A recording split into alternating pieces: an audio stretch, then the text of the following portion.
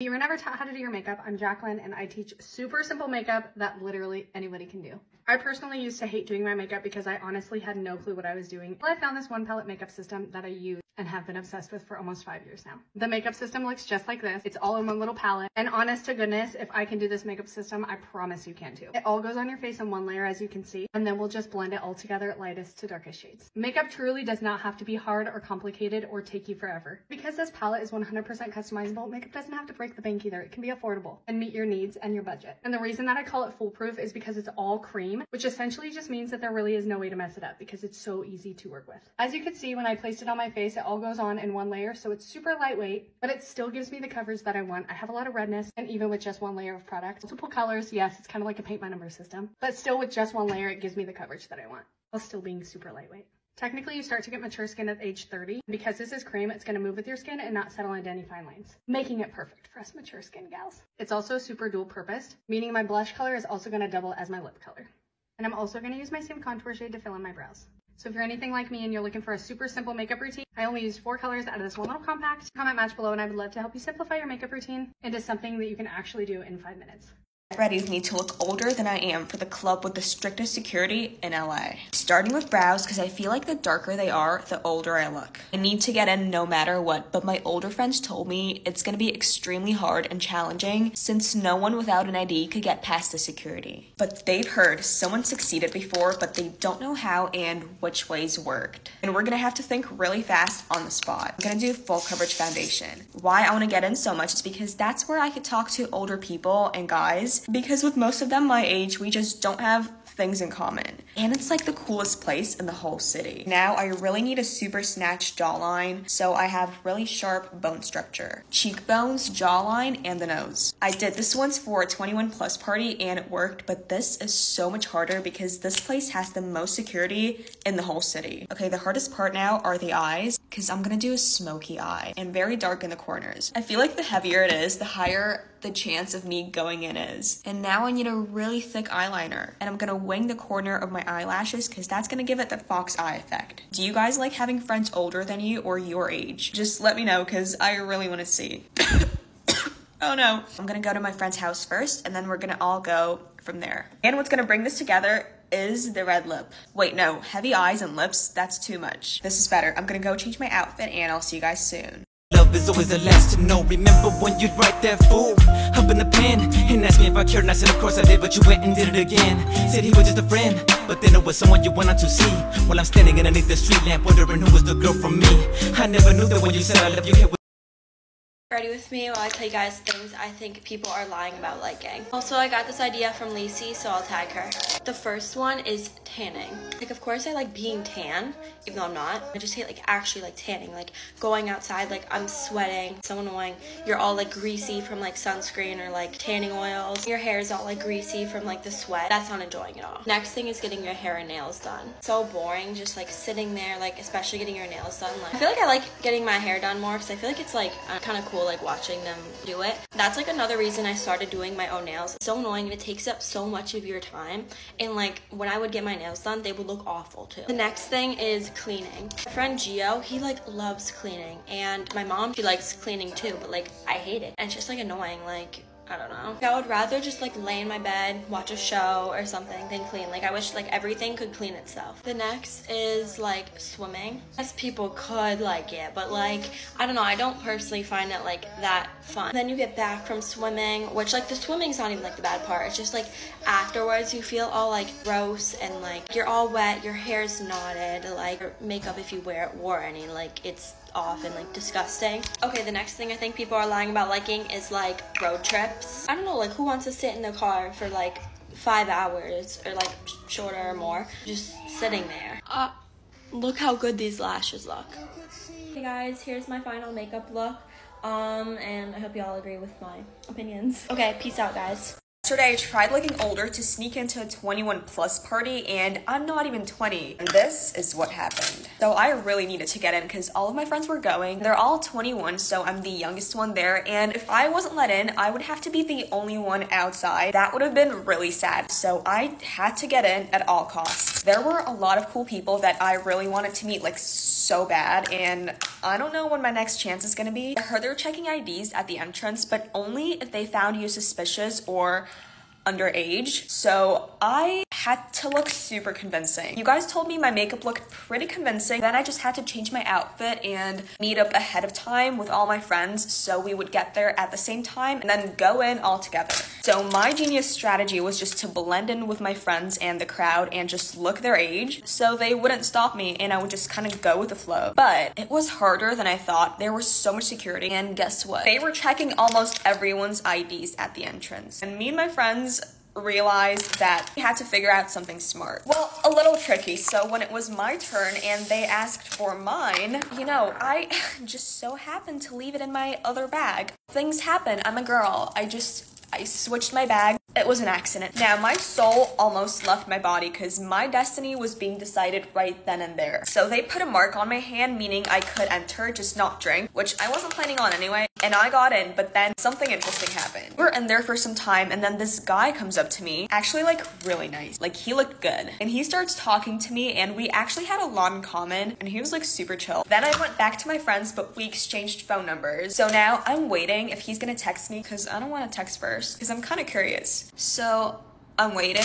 Don't know where this is gonna go, but I'll see you guys. Ready with me saying things that I better and do not want to see next school year. Y'all, it is 2024. We need to get it together. I swear, I better not see anybody's pads sitting in the bathroom. Throw the pad away. This used to happen all the time last year, and I just had enough. Like, do y'all not realize that we could smell it too? But if this gets on your For You page, please comment For You page, because I try to follow and notice everybody that does comment For You page. Like, somebody put a pad on the ceiling. I remember because somebody like posted it on Snapchat, and they were like, y'all need to be stopped, because y'all do. Do not take this personal, but I do not want to see anybody wearing lemonade braids. Do I even have to explain why or no? I better not see anybody wearing panda dunks on the first day. Do not come for me. There's nothing wrong with it, but I just feel like they're overhyped and like overused. I do not want to encounter any slow walkers. Yo, I'm tired of it and I had enough. I better not see anybody twerking in the halls. And I also better not see homework on the freaking first week of school. But we never get homework, so it doesn't matter anyway. I better not see anybody that did not communicate with me over the summer try to come up to me and act like we're cool. I'm grateful for the real friends. Y'all know who y'all are, but if you didn't, just don't come. Other thing is, I don't want to hear people screaming at 7 a.m. in the morning like I just woke up not too long ago. I also do not want to see anybody wearing Nike blazers. Y'all also don't take these to heart. This is my opinion. I don't know why y'all get so offended when I say my opinion. Another thing that I better not see is PDA. Like, can y'all get a room? I better not see anybody in my classes that I do not like, or I'm going straight to the counselor because Also better not smell no musty people. We are in 10th grade. Like, we need to get it together, like, now. I also should not see anybody in ISS the first week of school. Like, y'all really just doing the most. Even though I can't talk because I literally always used to be in school suspension. Anyways, that is everything. And if you stayed all the way to the end, comment down below a pink heart. But with that being said, have a great day. And remember that God loves you guys. And remember, don't take this video to heart. Be your own self. Bye, guys. Good morning. It's about 8:48 in the morning. Oh, I have to get ready for a photo shoot, so do some skincare with me. This is just an oil cleanser before I wash my face with an actual cleanser. I'm double cleansing because I want my makeup to turn out really nice and smooth, so I really want to make sure my skin is nice and clean for that. I just use this bar soap I got off Amazon. It's a sulfur bar soap. First layer of toner. Second layer of toner with the same toner. Third layer, using a hyaluronic lotion, going in with some snail mucin. I'm gonna wait like 5-10 minutes to apply some sunscreen just so that my skincare doesn't peel. And after I put on the sunscreen, I also like to wait 5 to 10 minutes just so that my makeup doesn't peel. While I wait for my skincare to do its thing, I'm just gonna glue down my brows and maybe even start my eye makeup. I don't know. Do some graphic eyeliner today, and I'm not about to do that on camera, so I will be right back with the It's literally 10 o'clock right now, and this is all I was able to get done because my eyeliner decided to not be cool today. So I'm literally gonna ignore my eyes right now and go to foundation because I need to leave so soon. I just got this L'Oreal Infallible. I don't know if it's my shade. Okay, whatever, we're working with it. I got this because all my cushions have SPF and I don't want flashback. I haven't done a flashback test yet with any of them, so I don't know. So I bought this. Okay, not a bad match, actually. I'm so annoyed because I gave myself so much time today to get ready, knowing like I want it to look good. But things are just not working out today. Of course they're not working out today of all days. I'm also gonna be using their concealer. I got the lightest shade because, yeah, why not? Go to part 2.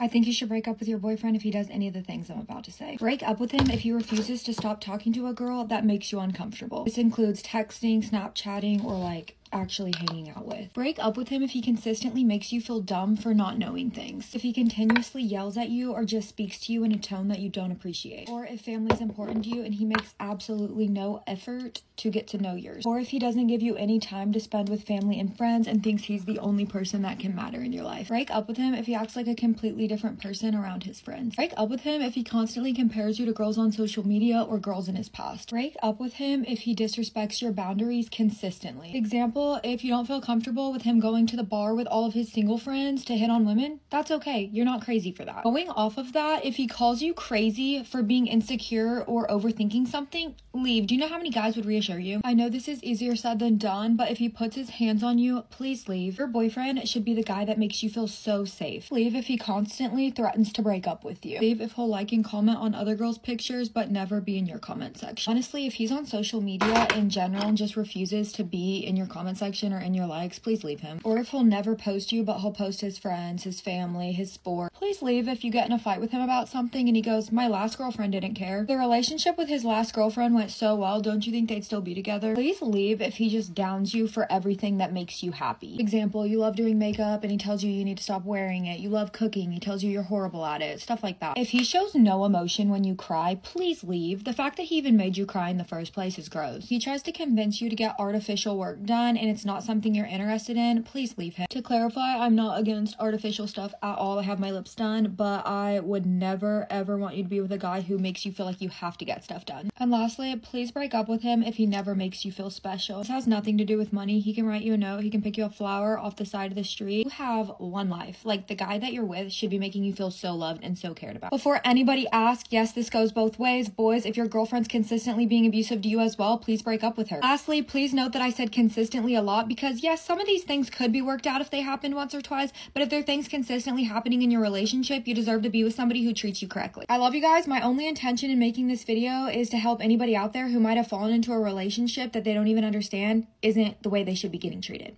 Do my makeup tutorial. This is one of my favorite looks to do. It's sultry, perfect for a night out. We're gonna start with the Charlotte Magic Cream. So we're gonna do a little bit of a smoky eye and a wing. I'm going to do my eyes first. What I do to prep my eyes, I just use some concealer and then set with the powder. The palette that I like to use is this Patrick Ta matte eye palette. I'm just going in with that light brown shade and it's gonna go all over my lid. Now I'm just taking this darker brown. So it's just gonna go right on the outer corner. With the brush, I'm just gonna take this Dior Gold highlight. I'm lightly just gonna sweep this across the inner corners. I want an elongated eye. I'm going to do a brown wing. So I'm just gonna drag it out, take this section and connect it to the middle. This is the Urban Decay 24/7 inks. I'm not gonna add any eyeliner in the middle. I'm just gonna take a little bit of this on the inner corners. The reason that I love to do my eyes first when I do winged eyeliner is if you mess up or you need to sharpen that wing, just take a makeup wipe and you can fix it.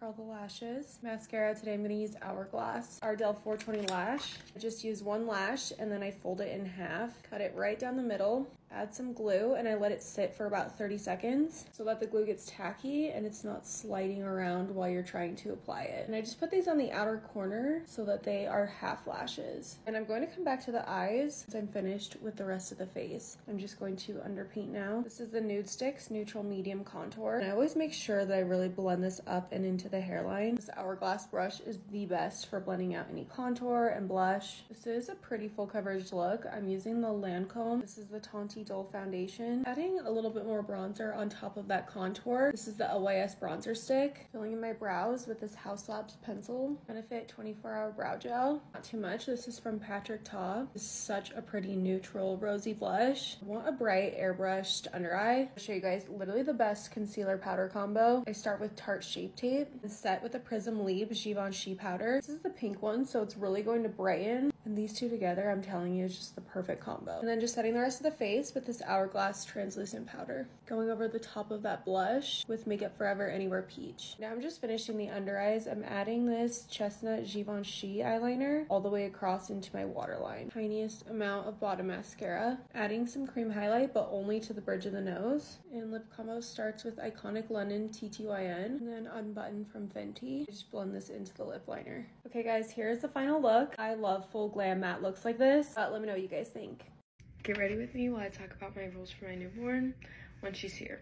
I might only be 15, but at the same time, these are my rules and you have to respect my boundaries. You guys don't have to like them and give them to your newborn, but these are gonna apply to mine. It's all for my baby's best interest. Starting off with number 1, no one's gonna be kissing her. I mean, I guess the very top of the head is fine, but like on her actual face, no. The reason for this is because newborns have a very weak immune system. So you kissing her and giving her your germs, I don't want a sick baby. My next rule is you have to wash your hands before you hold her. If you tell me, oh, I just washed them 10 minutes ago, I'm gonna go ask you to wash them again. Once again, not in a rude way, it's just to make sure she doesn't get sick. On top of that, if you are sick, do not bother coming and seeing her.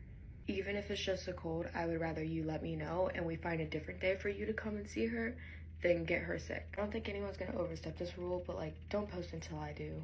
I mean, I feel like I'm gonna beat everyone to it, but like, just before you post, let me post and announce her birth. Along with that, please, please, please just ask to hold, to touch, to post her. Holy crap, she's kicking. I don't mean it in the way where I need to like think about it. 9 times out of 10, I'm gonna let you hold, post, and touch her. But out of respect, I think you should at least ask. Like, don't just expect me to hand her to you and be like, give her, like, ask, hey, can I hold her? It's not that hard to be nice. For when I do go into labor, don't come to the hospital unannounced. I don't know how she's gonna be feeling. I don't know how I'm gonna be feeling after I give birth. It's not that I don't wanna see you. It's just in that moment, I want a few minutes to myself. I'll be texting the people that I would like at the hospital. If I don't text you, just know you're probably gonna come to my house after I get home from the hospital in the next few days. So we'll plan out a time for you to come see her then. The next thing I'm gonna ask is that if she's crying, please give her back. Once again, nothing against the person. I just know when I cry, I want my mom. So give her back to hers, please. Another rule I have is that I will be breastfeeding. So when she's hungry and needs to feed, if you could just leave the room. Or if you do stay in the room, don't judge. You eat like a normal human being, and so does she.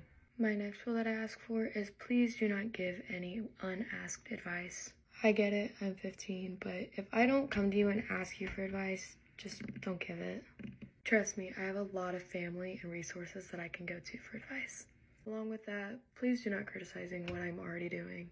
Trust me, I'm 15, I know it's gonna be rough, but the things that I'm already doing, if it's not putting her in any harm, don't criticize it. The last rule I have is just be careful. What I mean by that is just when you're holding her, be careful. Like, make sure her head's supported. I would like it if you sit down and hold her. That makes me more comfortable. But just, like I said, be careful. Once again, these rules aren't to be rude. It's just to make sure that she's safe. Not only that, make sure that she and I are both comfortable too. If you don't like them, that's fine. At least respect them. Pretty much, I'm gonna finish getting ready. But those are my rules for my newborn. 500 million views. Literally, if Leah Halton is getting 20 million likes on this makeup look, I need to teach you step by step. I watched hours of tutorials on her and I know the products that she's using, and I'm going to show you her technique. I live in Toronto and I actually get no sun. So I'm just taking a 2-hour express fake tan and I'm just going to put some on my cheeks and get a sun-kissed look. So when we start the makeup, I even have my base similar to her. Transition incoming. Instantly glowier. Let's start this tutorial. Applying foundation, she uses Charlotte Tilbury Flawless Filter. You could use any liquid highlighter or sunscreen. Now she's very smart about it. She says make sure you don't have any of those products underneath your eyes. The way that she applies concealer, that she doesn't blend it, like it's all so interesting. She uses Maybelline Age Rewind, I think. I'm gonna still do it with my Hourglass one, but I'm gonna do the same placement. So it's over here for brightness. Then she skips her under eye, then a little triangle over here. This is where it gets really interesting. She takes like a middle-sized foundation brush and she doesn't fully blend it in. So she puts the placement, but she doesn't want it to be blended. But she wants the product on this brush. I'll come back and I'll show you. Look, it's not fully blended, you see, but I'm gonna take this brush, put it on the side, and we'll come back to it later. Truck Talk cream blush, and she's a doll. She only uses the cream. Funny enough, when I saw like her blush, she's never touched the powder. She takes it on a foundation brush and on this angle she goes up. So here towards up, and this blush is made for the underpainting technique. She puts it on the tip of her nose and on her eyelids, both like that. So 3 dots like that. A concealer brush, and I said put it aside. She takes it back and then she starts, like technically what she's doing is under blushing. I don't know if she knows she's doing that, but this is a really cool hack because the concealer that sits on this brush actually gives more coverage. And then she goes on top of everything and then she makes sure everything is fully blended now. She bakes her under eyes with Givenchy Prisme. I'm doing it with Huda Beauty and she takes the pink one. Okay, take a coral blush shade. This is called a sunset blush technique that she does. So she does it mostly on the outer corners where the bronzer is, and then she puts it on the tip of her nose like that. She takes Winter Kiss by Kylie Cosmetics. This is the first time I've personally hit pan on a blush, and this is the blush that Kylie Jenner uses. This is a cool tone pink. She puts it where above her eyes is because the pink's gonna cancel out any darkness. And why do I call it a sunset blush technique? Because it's cool tone pink, and then it goes to a coral shade, and then to your bronzer. It's ombre. I'm gonna put freckles in like the midline because that's where you want it to be highlighted. Okay, let me zoom you in. So she takes an eyeliner brush and an eyeshadow palette with different colors of browns. Since a straight line in the middle of her nose, she avoids it and she puts the freckles everywhere but in that straight line. She doesn't do this with Freck OG, but I'm pretty sure she just tries to use, because I'm going in with like different colors. She says I do this like with closed eyes. I just put them in like that. Okay, so this is what it looks like right now, but then remember this. With nothing on it, she goes in again and she starts powdering it because she mutes it in and stamps it in so it doesn't move. You gotta set your face now. We're coming together, you know. She has chapped lips, but I know because she didn't use a lipstick. She uses 2 lip liners. Just gotta find it for you. Her lip liner, the first one is Kylie Cosmetics in the shade Kylie. Then she takes Pillow Talk by Charlotte Tilbury and she blends it in with the next lip liner and creates another ombre effect. I think that's her theme. She likes ombre effects. I'm gonna go do my eyes and I'm gonna be right back. Leah's makeup. Real time. This is the Leah Halton makeup look me and you did together. Close up, no beauty filter. Hold on. This is me in the beginning of the video. Honestly, I look more like her than me. Leave a comment and tell me what you think of this tutorial. If you guys have anyone that you want me to recreate and break down their makeup look in depth for beginners, I will do it for you. I love you, and like always, forehead kiss. Bye.